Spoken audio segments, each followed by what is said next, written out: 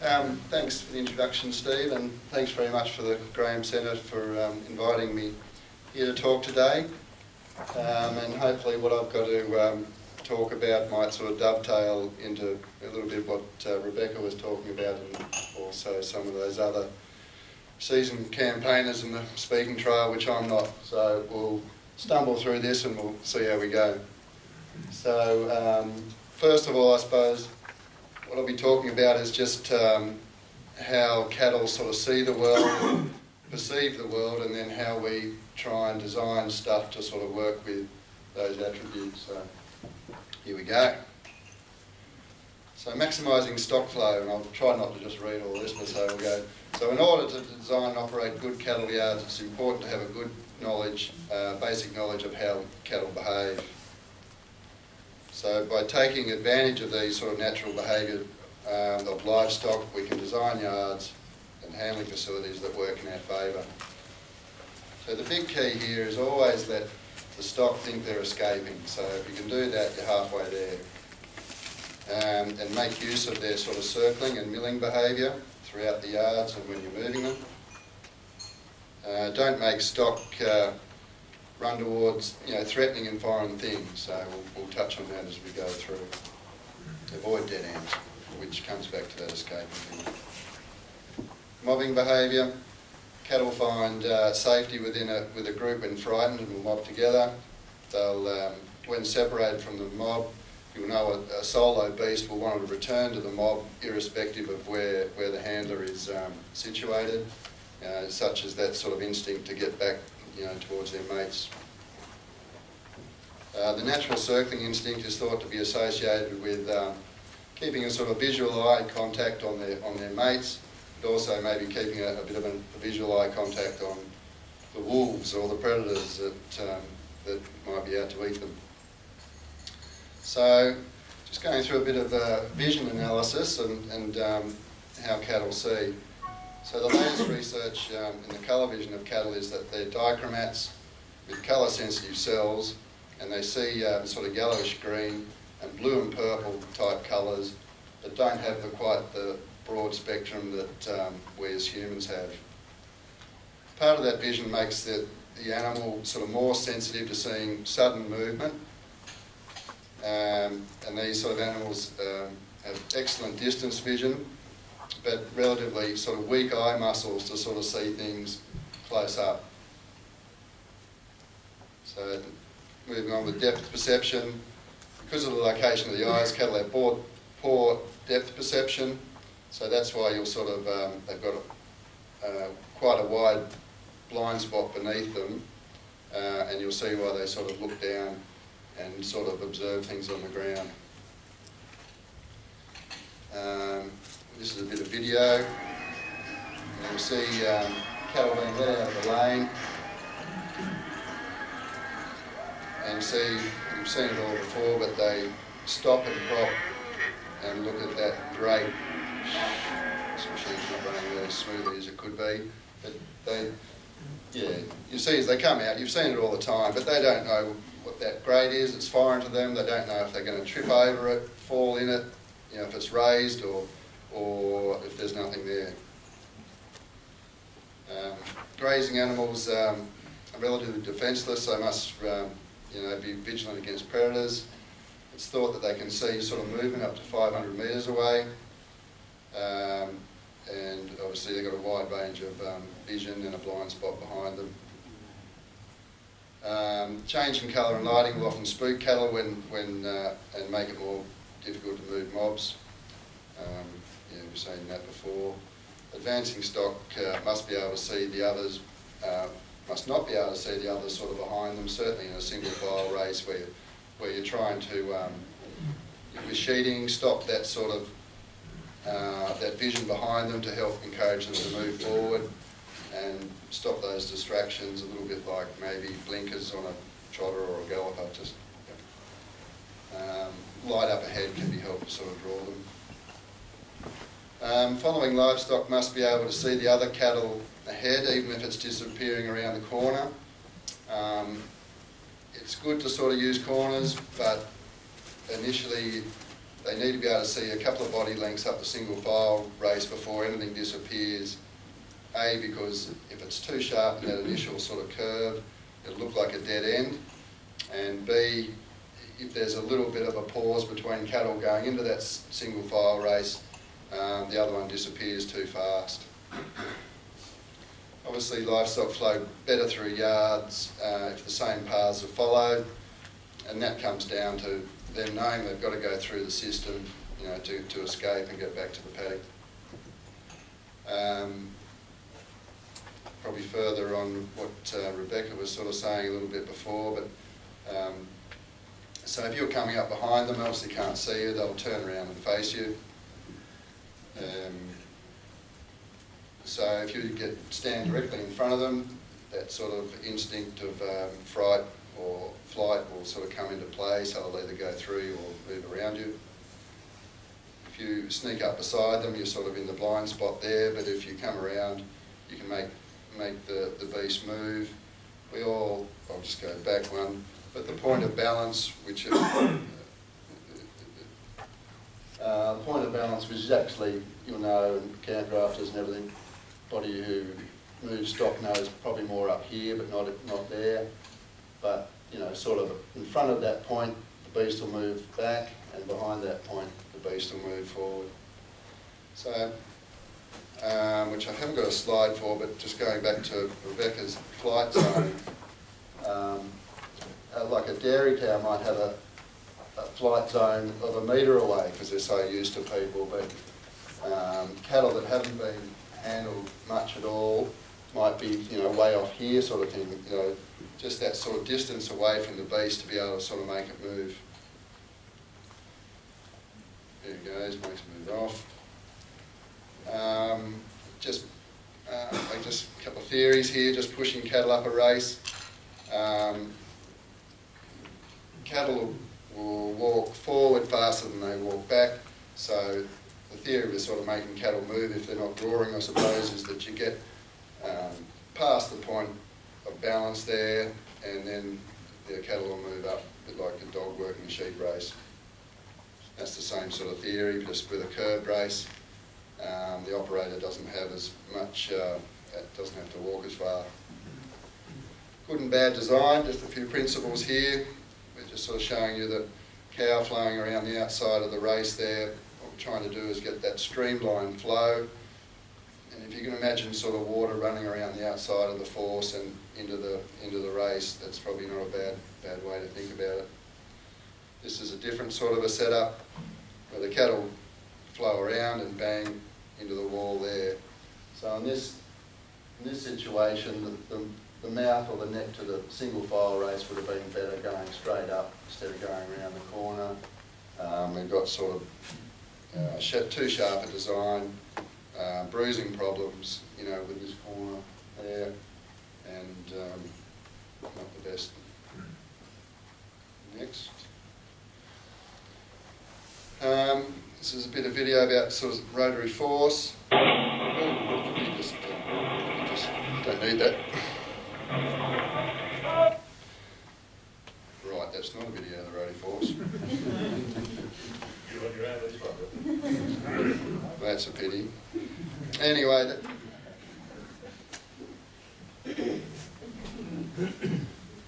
don't think it's going to like those. Just try it once more. No. So what's that? That was showing you cattle sort of flying through a rotary force and then into a race. But the big thing is with sort of rotary forces or any force, is to consider it as a sort of a through yard. There's no point in sort of shoving all the cattle into the forcing yard if the sliding gate going into your single file race is shut. They'll go in there.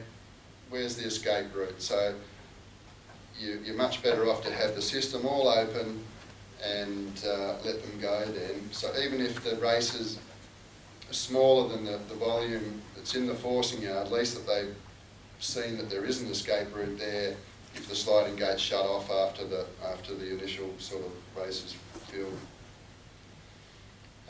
Well-designed stockyards will make your livestock operation more profitable in the following reasons. bit of propaganda, I suppose.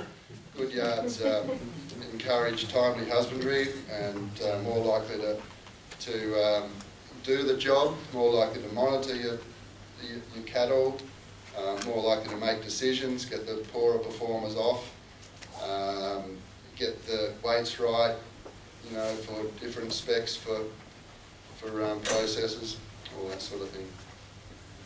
Good yards make more intensive husbandry viable. It also probably allows you to go into different markets where if you've got bad facilities that you might not want to get in, or you know, take an opportunity of some cattle that have come up from northern Australia which might be a bit crankier, but you wouldn't go into them because your facilities aren't good enough, or going into a fattening operation, or going into a breeding operation, or whatever. Less stress and bruising on livestock, which you know about. Less chance of injury to operators. So if you understand how stock behaves, and we design yards to utilise this sort of natural behaviour, then maximising stock flow will improve all these sort of things. And combined with sort of your stock handling skills, which is a big part, you know, experience and training of the operator. The stockyards won't do everything, but your work health and safety and the labour efficiency and animal welfare and all those sort of things we sort of know about.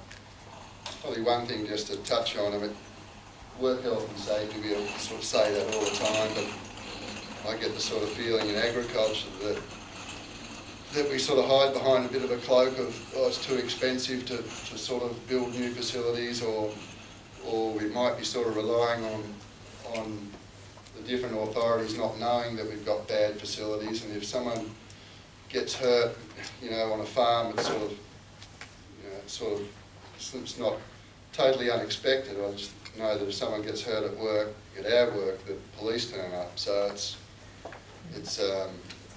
you know, we talk about it, but it's probably something that's going to come, and they've got teeth, these authorities. They throw a net over the whole place and they'll let you out one by one until they've got someone, and you probably want to hope that your assets are in somebody else's name.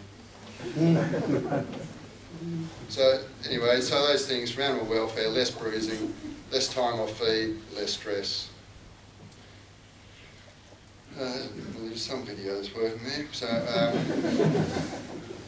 designs must consider the requirements to keep people safe. The big thing is trying to eliminate people from stock if you can, because that's where you get cleaned up. Yeah, plenty of access to get around, stop people from climbing over fences. Improve animal welfare, another one. You know, being, obviously you don't want things that free of protrusions and things like that, so all thing. Consider being easy to clean. Protect the animals from extremes of weather, you know, such as shade or ventilation. Flooring, very important in cattle yards. They hate slipping, and they'll remember that, and it stresses them out. You know, feed and water if they're going to be in there for a while. Uniform lighting. Here's the old cost of production in terms of the stress on the animals, and what dark cutting meat costs the industry and the producer. You know, everybody knows all that. Cattle yard design. So this is a typical sort of just an example. Sort of a narrowish force that you can push the cattle up without getting in. Where they're going into the transition zone there and into the single file race is not heading straight at the crush. So that's just an important thing. You know, you want them running towards the fresh air and the blue sky, whatever, at this point, and then by the time they get into the crush, they're already there. Probably just another point is, we like to put a sliding gate one back from the crush, so there's a beast there to either help draw, or when you open the crush door, there's one sort of in the magazine already, and you don't have to walk back so far.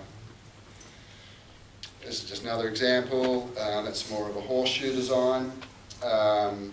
This is on a 6 metre radius, coming back to that flight zone thing which we talked about earlier. Some of our northern clients like a much wider radius, because if they're standing in here in a narrow radius type of a race, they get too close to the cattle and it sort of stirs them up unnecessarily. So it, we have to take that into account when designing different yards. This is I guess a pull-around rotary force yard. So you've got a bloke up here, an operator, pulling that gate around, in and around they go. Again, the mouth of this single file race, or that transition from force to single file race, heading not at the operator and not at the crush, which they remember. This is a bit of an S race, same deal, where they're entering the single file race there, heading out there. The only problem with this, which Simon Mattia can probably back me up on, is when the cattle are coming around this corner, this beast here, if someone's standing here, is heading directly at the operator, and that's where we're finding a bit of balking going on.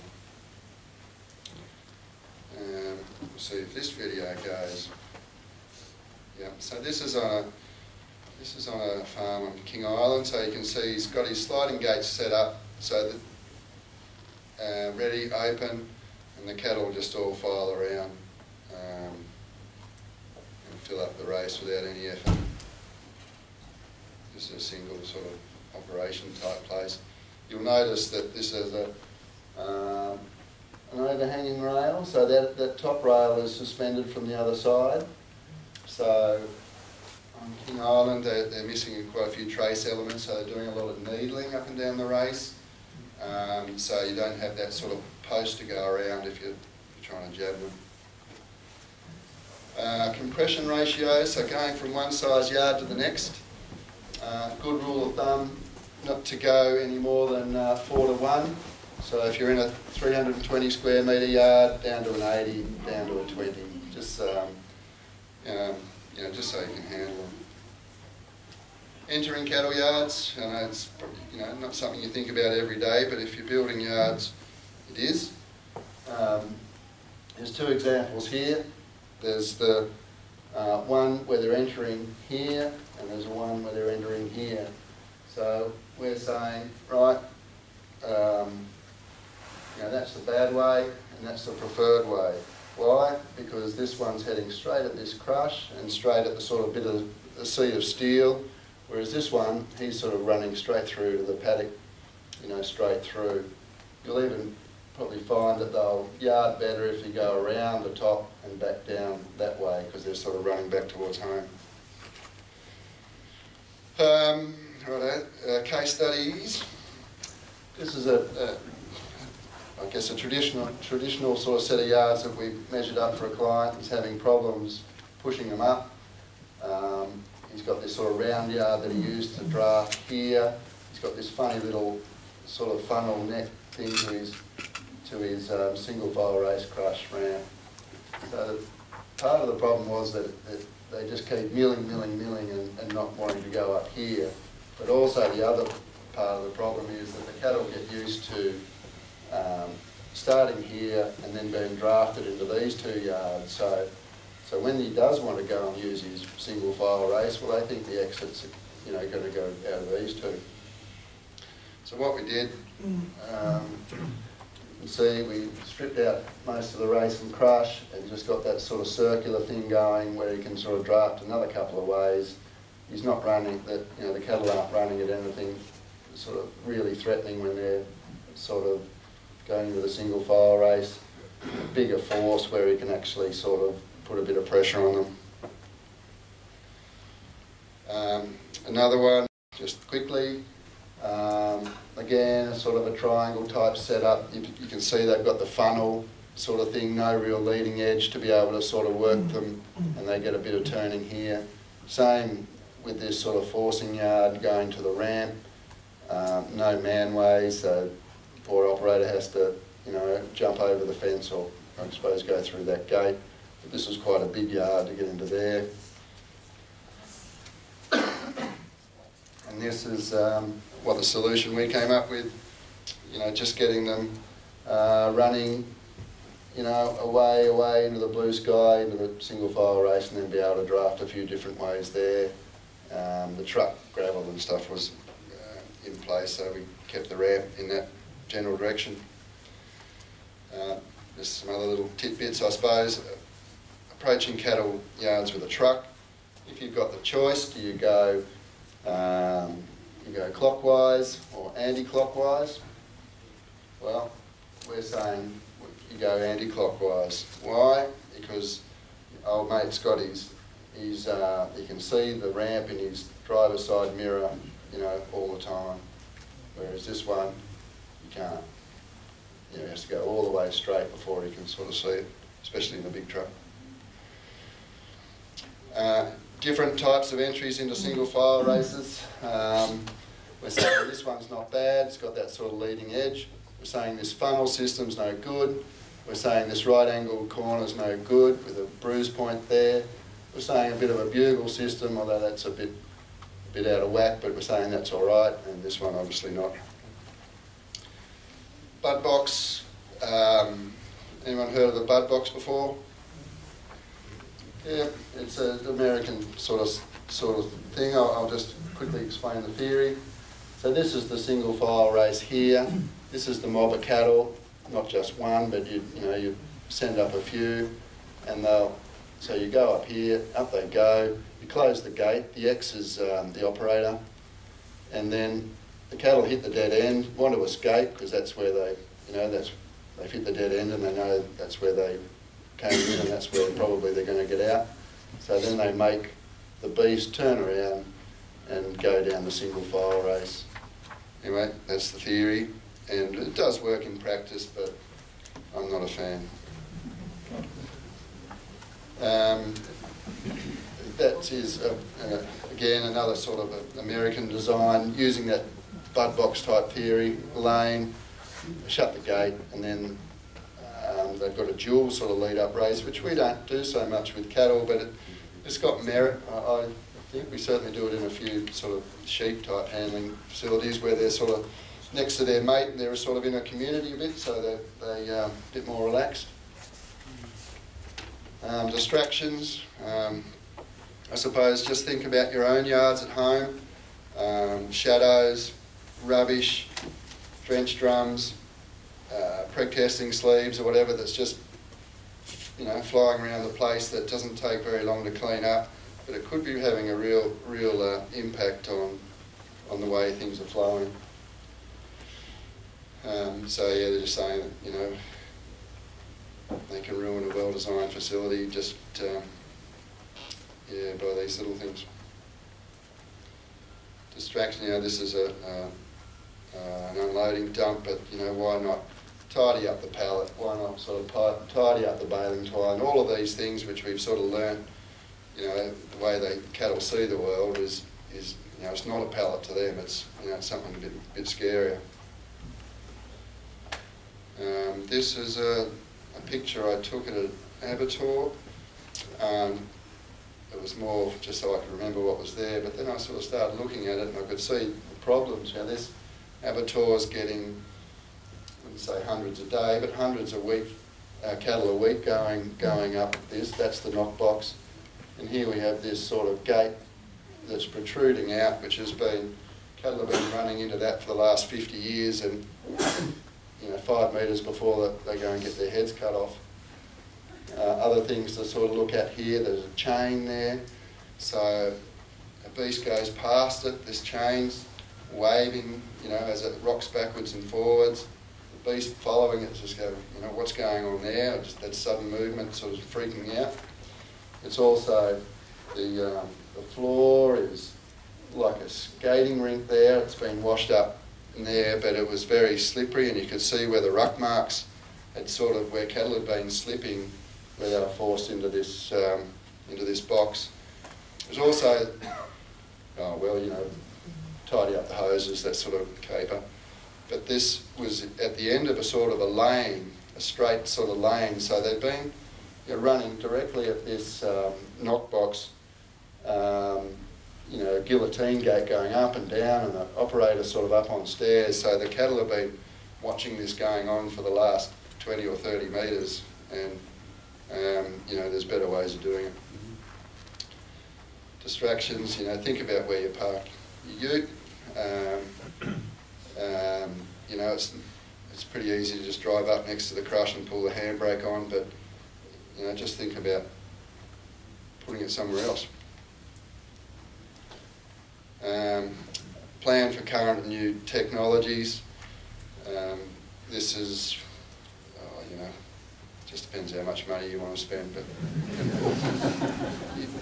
it's all going. I think a lot of the basic stuff of weighing, knowing what you've got, and being able to handle them, you know, cattle in a timely fashion is, you know, what it's about.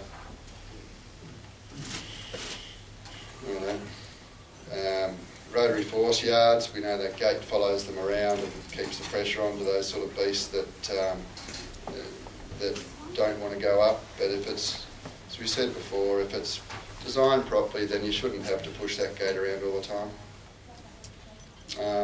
The different sort of types of rotary forces there, some concrete, some steel.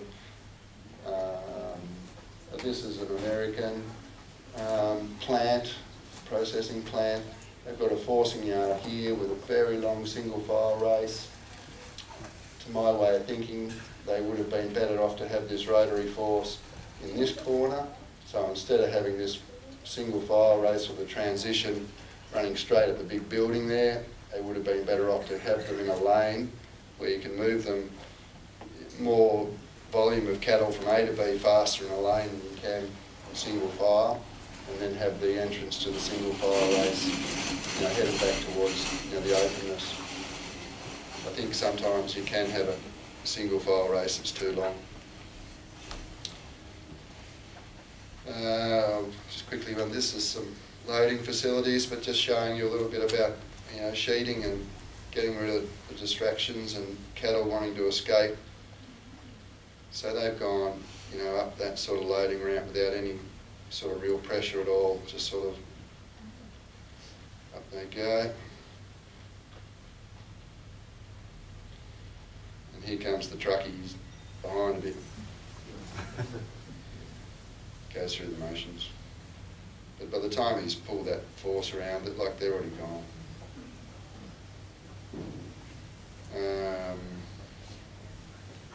Yeah, right, that's enough of that one. So, controlling light. Cattle will gravitate from darker areas to lighter areas, but not into blinding light, so not into spotlights or headlights or even the sun for that matter. We know about the shadows and what that does. They don't know if it's a hole or if they're going to trip on it because of the way they see the world.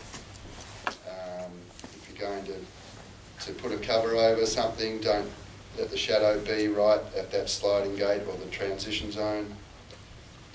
With unloading and loading or all that sort of thing, truckies never have a problem with unloading to the south because they're never sort of walking directly into the sun. So if you've got the choice, south then north, then take your pick east or west. Obviously we've talked about that again. Controlling noise. Noise freaks the cattle out and they get stressed and it makes them harder to handle. So just think about what's making noise. Put motors further away, pipe air, you know, if the exhaust for pneumatics, pipe it away, all that sort of thing. Remove the steel yards, it's very hard to make them dead quiet, but you've got to think about these things. The operator's making noise. I mean, all you really need to do is make enough noise so the animal knows you're there. You sort of see it time and time again that I guess inexperienced operators just don't think they're working unless they're making a noise, but it's it's not needed. Loading ramps. Again, the steps are a good idea, certainly when unloading. It again comes back to that slipping and being sure-footed. Also, a sliding gate at the truck end is becoming, well, one day it'll probably be compulsory, but it just allows a sliding gate on the ramp. You can shut, especially when you're loading and unloading, if there's a flap to put over. Sort of allows the truckie to shut that sliding gate on the ramp. Then he can retrieve the flap if there is one, or shut the back of the truck without fear of getting trampled on. Blah blah blah blah blah. Concrete, again, slipping. Use it to your advantage. Obviously, the cattle don't want to slip, and also mount it up around your post so it water doesn't stay there. Elevated walkways, again, just separating man from beast. Covers, obviously it's a nicer environment to work in, out of the elements, and also sort of keep, especially during winter, makes it less boggy if they're not concreted. Different materials, obviously the wider the plank or the rail, then the more surface area there is if they get pressed up against it, in terms of not being getting bruised. Remember, poor man pays twice. So it costs the same amount to build a poorly designed facility as it does to build a well-designed facility. The well-designed facility will have lower labour requirements, minimise work health and safety issues and injuries, result in less bruising and stress on livestock, and will also increase your productivity and profitability. That's about all I've got to say, Steve.